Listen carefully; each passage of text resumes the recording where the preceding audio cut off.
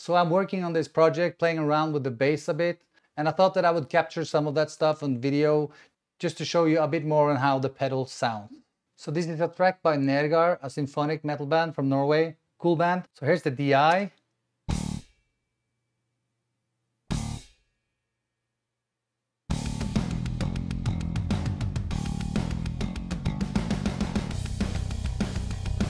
And this is recorded on a cheap Yamaha bass.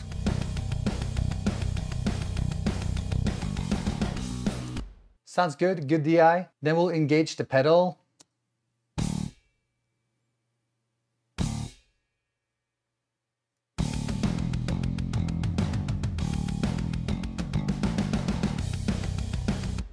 We're not doing much right now. We're kind of trying to get as close to the DI as possible, just to get a starting point. The first thing I kind of always do, especially in music like this, I engage the drive.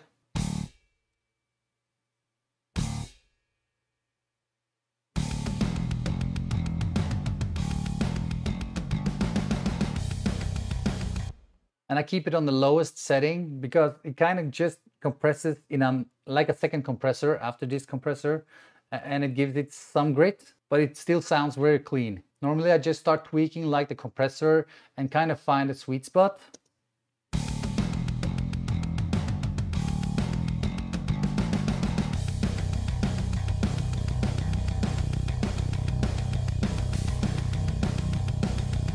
Just to take care of all the dynamics that's always there. No matter how you play, you still get some really hard spikes and stuff like that.